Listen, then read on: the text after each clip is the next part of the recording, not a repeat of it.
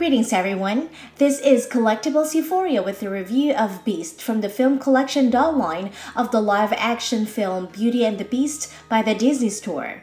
Beast is the male protagonist from the movie, which was inspired from the Disney's 1991 animation film Beauty and the Beast, but is now presented as his live-action film counterpart. Looking elegant with this finely crafted doll, his accurate likeness and detailed outfit bring the timeless tale to life. For more details regarding his doll version, please continue to stay tuned.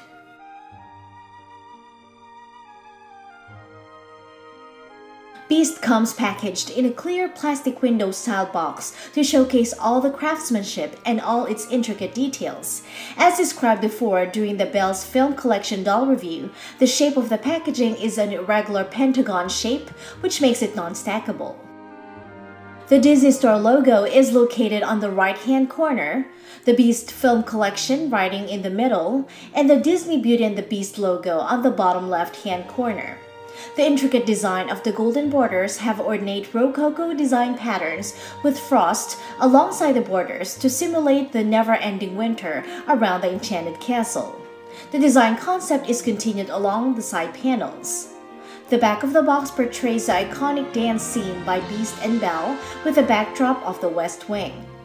The Disney Beauty and the Beast logo is located on the top right-hand corner, and the short description of the film collection dolls on the lower middle section. Just like Belle, this doll retailed at $34.95 US and $43.95 Canadian dollars. Beast also comes encased in a scenic packaging with its backdrop being one of the windows of the west wing of the castle, which is a perfect background for him as this is where the Enchanted Rose can be located. The Beast is a perfect example of a well-crafted doll for a film collection doll, as he bears the likeness of the figure incredibly well. My faith with the Disney Film Collection doll line has been restored upon seeing how finely well Beast's doll version was created and him appearing like he jumped straight out of the screen. The Beast is a chimera, which is a mixture of several animals. In the animation, he has the head structure and horns of a buffalo, the eyebrows of a gorilla, the jaws, teeth, and mane of a lion, the tusk of a wild boar, the arms and body of a bear, and legs and tail of a wolf. He appears to be like a mixture of the mythical monsters such as the Minotaur and the werewolf. His only physical feature that does not change whether he is a beast or a human is his blue eyes. In the live-action film, however, Disney has provided a different adaptation to his physical features, which portrays more of his human facial details mixed with some Minotaur and werewolf details for his overall physique, and some film critics weren't completely happy about it, as he was supposed to look entirely beastly except for his eyes, which is supposed to be the only window to his human soul as based on the animated film. As for me though, I really don't have any qualms about it since the live-action films are supposed to not bear the exact details of the animated film as it will not provide a different sense of identity. The characters need to stand out and have a different adaptation, but in a way still pay homage to the classic animated film, which I believe was accomplished with Beast's overall physical appearance created for this film. The Beast face sculpt is especially impressive, bearing an uncanny likeness with the Beast in the film. He has a horn which appears more like a ram's horn comparing to the buffalo horn used for the Beast in the animated film. His hair and mane are insanely detailed, as Disney have been using the 3D face scan technology to capture each minute details of his entire head and face. Another praiseworthy detail is how amazingly well the painters painted each intricate small details of his horns, facial details, hair, and mane, which captures the exact likeness in the film. His eyebrows appear more humanly comparing to the gorilla eyebrows provided in the animation. His nose appears to be a human nose, as well as the lips, though still has some lion features on it, particularly the mouth and jaw area.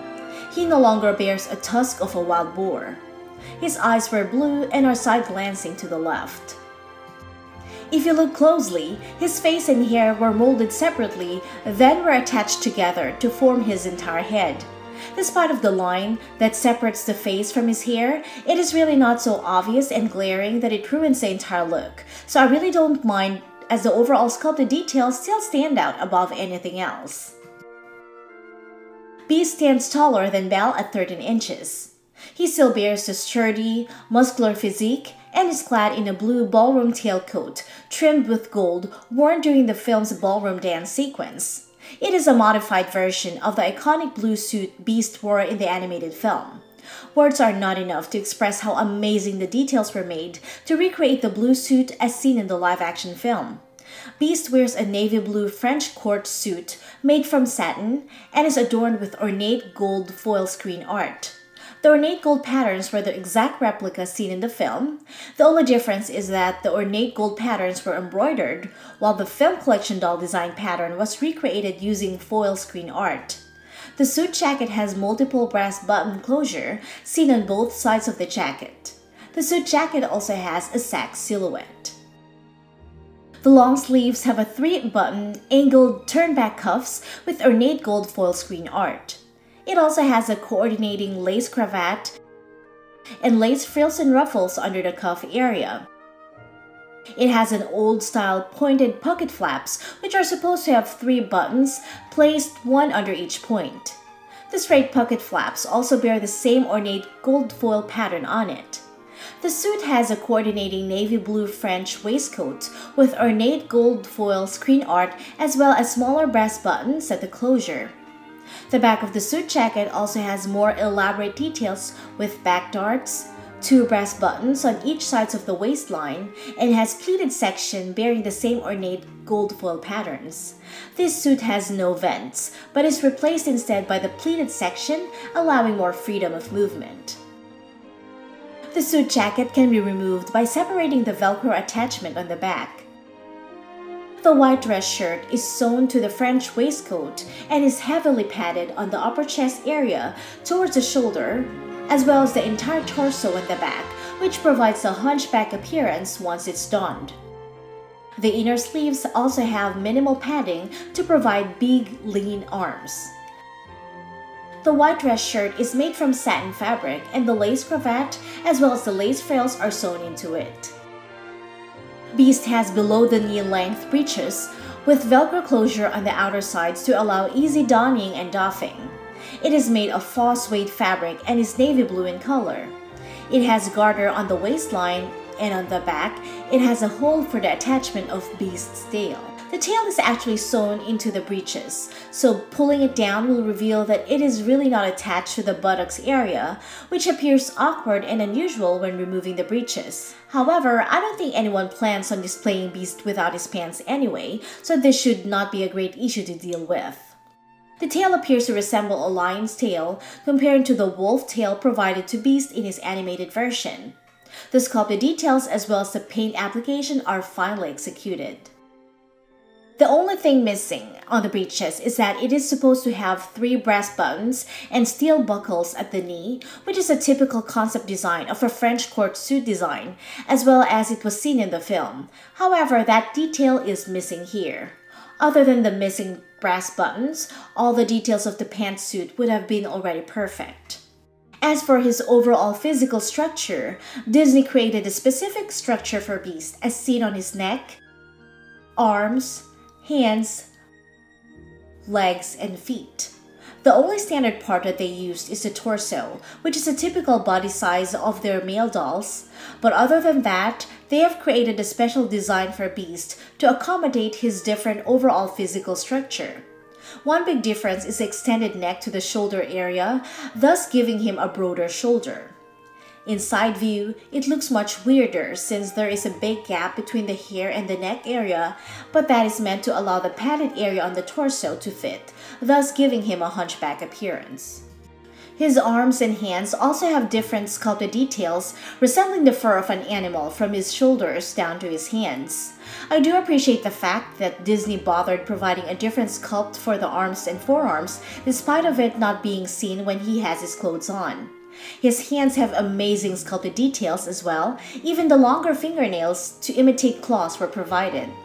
The sculpted fur details were also visible on both thighs, but one notable difference is that the arms and thighs have the same sculpted details. However, the intricacy of such details were more pronounced on the hind legs and hind paw since those areas are exposed, requiring more fine details, and as such resembles a wolf's leg and feet. It is amazingly sculpted, even capturing the fine details of the fur and the claws of his feet.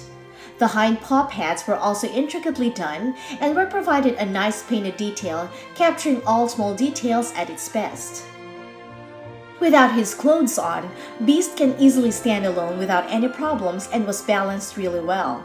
However, once you don the clothes back on, Beast no longer has the ability to stand upright without assistance due to the fact that the padded area on his back created a different center of mass for his overall body structure, creating balance deficits on his overall structure.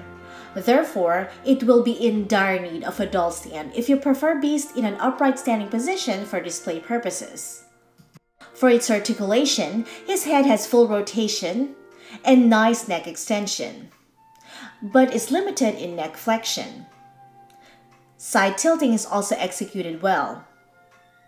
The shoulder has full rotation and ability to move sideways. It has limited elbow bends due to its muscular sculpted structure and has no wrist articulation. The hips can swing forward and backward with limited ability to swing the leg sideways. It has limited knee bending, but is sufficient enough for its leg structure. It has no ankle articulation. The Beast Film Collection doll is a wonderful likeness to the movie character. The rendering of the Beast is spectacular beyond words. I love the overall presentation and it is absolutely exquisite. Belle would definitely not be complete without the Beast. I am very well pleased with how the entire facial details were captured and accurately done, but at the same time disappointed since it appears like all the creative details were spent more on the Beast comparing to the doll created for Belle, and both of them should have been given a fair share of the creativeness it deserves. He looks impeccable in his fine blue suit and is incredibly detailed. The quality of the materials and the sheer level of detail is outstanding, from the ornate gold foil patterns, to the brass buttons, down to his suit jacket and waistcoat, the claws and the paw pads on the Beast's feet, as well as the sculpted mane and fur over his arms and hind legs. The Beast is the most screen-accurate Beast doll on the market and is very well made. Even the Hasbro version would pale in comparison when it comes to the fine, intricate details provided to it. If you are on a budget though, the Hasbro version should suffice since it comes with the Belle doll in its set. But that will be reserved for another review. Have a magical day. Bye!